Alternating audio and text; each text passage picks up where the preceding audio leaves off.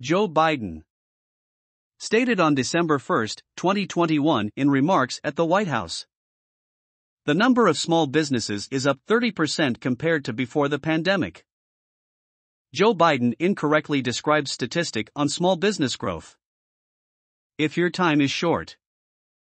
Biden was citing a real statistic, but he described it incorrectly, in a way that exaggerated the scale of the economic gains.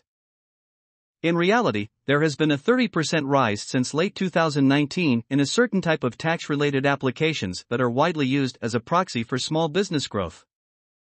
This statistic shows that the number of newly created small businesses is 30% higher than 2019 levels, not that the total number of small businesses, both new and existing, has increased by 30%. That is what's known as being stunningly full of shit.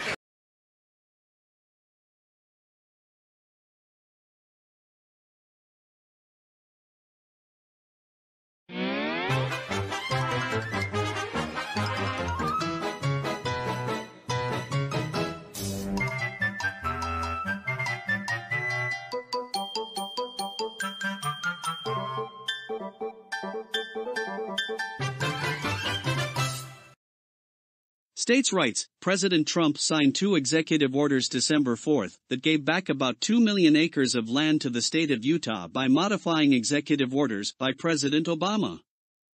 Arguing the Antiquities Act requires that any reservation of land as part of a monument be confined to the smallest area compatible with the proper care and management of the objects of historic or scientific interest to be protected, Trump reduced the federal government's control of the Bears Ear National Monument to just 201,876 acres, pointing out that the important objects of scientific or historic interest described in Obama's proclamation are protected under existing laws and agency management designations. He also reduced the Grand Staircase National Monument in Utah from nearly 1.9 million acres to about 1 million.